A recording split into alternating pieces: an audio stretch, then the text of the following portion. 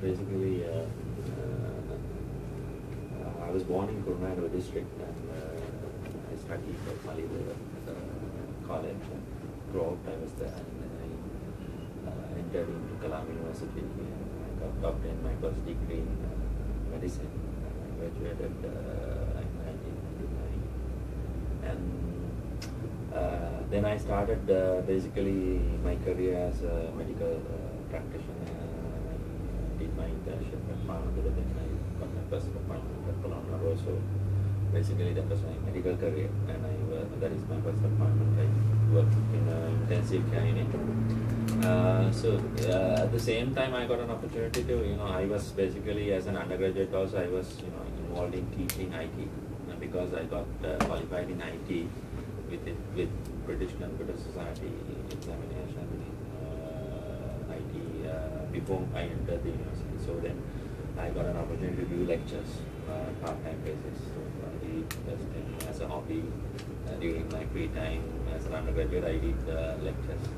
So that ultimately, gave me an opportunity with some other, partners to start up a education entity. Who are the partners that you that was actually, the people whom I met in the industry at that time. They were basically the, friends who were colleagues who were lecturing with me in various other institutions when I went to lecture. Are they still involved? No, they are not involved.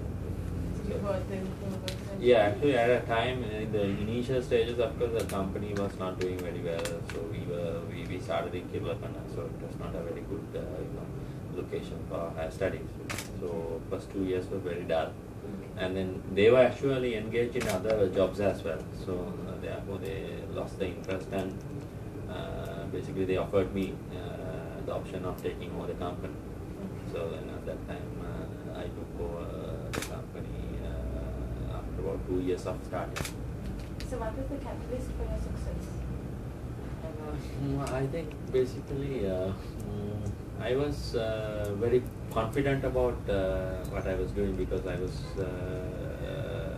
I myself had a lot of experience in the training industry, especially as a lecturer. I think I had worked more than 5-6 years when I started the company. So therefore I knew what I was doing. So that led to the high level of it was your confidence that was... Yeah, one of the main confidence. But I was not scared to take any risk. Okay. And, out of the universities and the institutions that you are affiliated to, why did you choose this particular places? Now when you are looking at a university, basically one thing that we have to see is whether the university offers the range of products that we want to offer to Sri Lankan students. So one thing that we have looked at is whether they have the relevant faculties and whether they offer those programs, what is in demand or what is needed for Sri Lankan students. The second thing is that their willingness to basically partner with the college and offer their programs in offshore mode, because some universities are not really interested in that. So basically, even though we want to partner with them, there is no cooperation or a willingness from their side. The other thing is the affordability, because we have to look at basically the royalty fees that they charge, so that we can offer a course here to match with our current economic conditions. So which is our programs are priced at the level that even the lower middle class can afford. A person who is with a salary also should be able to, parents who are salaried parents still should be able to pay for their higher education of their children. So that's the pricing. Okay. In offering foreign degrees, how do you ensure that quality is maintained? Actually, one thing is that when we are recruiting staff members, we are particular in recruiting qualified people. So we have people with PhDs plus postgraduate qualifications, and especially we are very particular with regard to their teaching capabilities. Some are qualified but not very successful in delivering their knowledge. So we basically look into that aspect as well. And the other thing is that we are working very closely with the universities in staff development aspects. So we actually have, Which universities? London Metropolitan University and Princeton University. We are basically getting down their experienced academics, and we are having knowledge exchange programs like training programs, short programs conducted. And in future, we are looking for sending our staff to their departments so that they can get an international exposure as well. Out of your staff, how many are PhDs? What percentage? Percentage-wise, very difficult to do a percentage How because many staff do you have? academic staff we have about 100 plus, And how many are PhDs? 5%. 100 plus I said actually not in Colombo. Yeah, Throughout I have 100 plus and academics. 5% throughout that. Yeah, throughout the island. But if you look at the PhD percentage here, it will be around 10 to 12%. In this particular, in Yeah, in Colombo the Colombo campus. campus. Alright. And so, I'm sure on a foreign aspect as well as a local aspect, there are quality assurance benchmarks. So apart from apart from this faculty, how else do you ensure that? We are ISO certified company, so our processes with regard to student recruitment and certain processes have been certified with ISO certification. And then also we have an internal quality assurance circle headed by the academic staff. And one of the most important thing is that we have basically separated our management board and the academic board. Right? So academic board is headed by the dean and their senior the heads of faculties.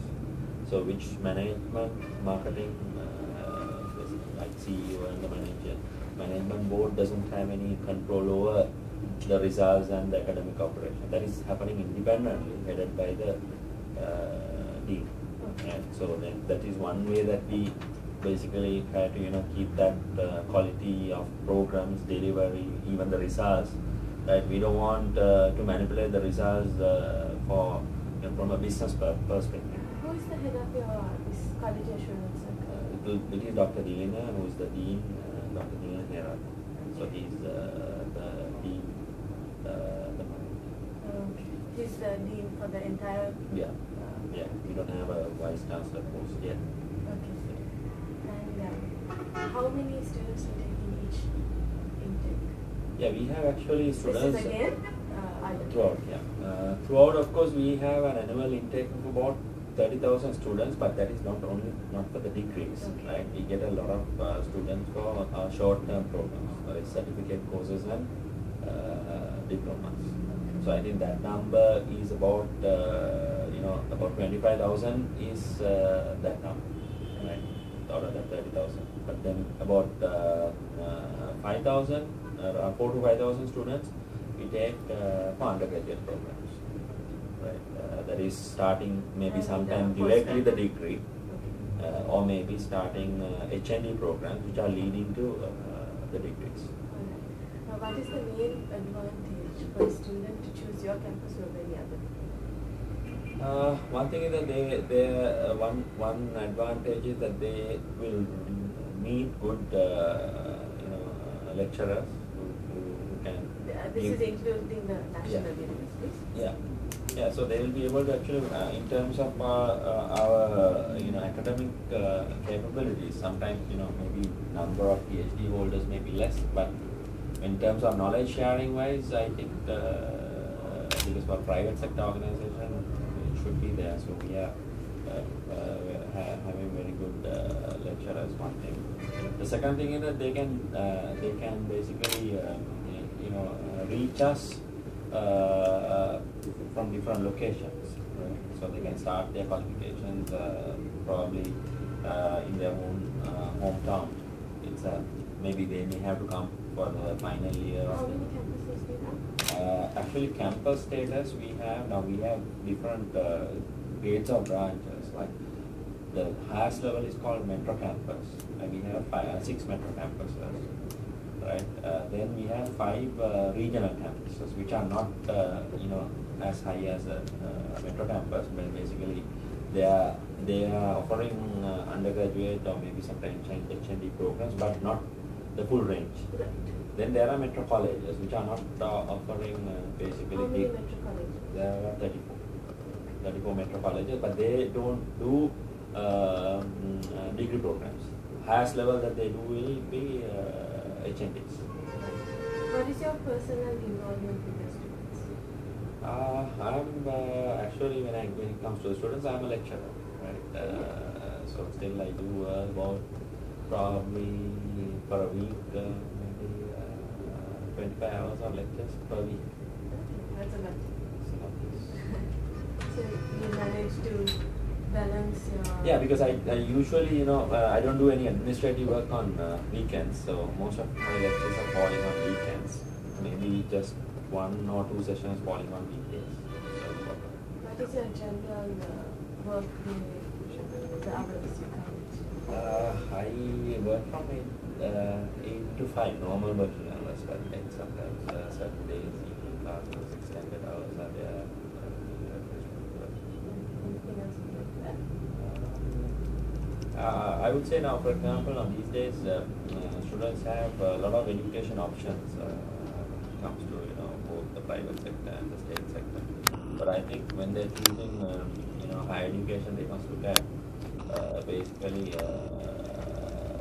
they have to see what are the opportunities that they have in these respective fields. Sometimes some people just learn things without really targeting why I'm learning this. Right? There's no, for example, some people learn psychology, and I know that psychology can be used in any field, but they don't really get the benefit out of it. They don't focus on it. Should So know what they are doing and why they are yeah, why they are doing it. They should first understand. Otherwise, they will be basically because without knowing that if they start the programs, then they don't know even what they're expecting, so they can't really achieve what they want. So, and I think they should be looking at rather than looking at these conventional only few fields. There are a lot of new fields emerging, and you have to see how to align yourself with the national developments and national policies, and then you will be able to get better opportunities.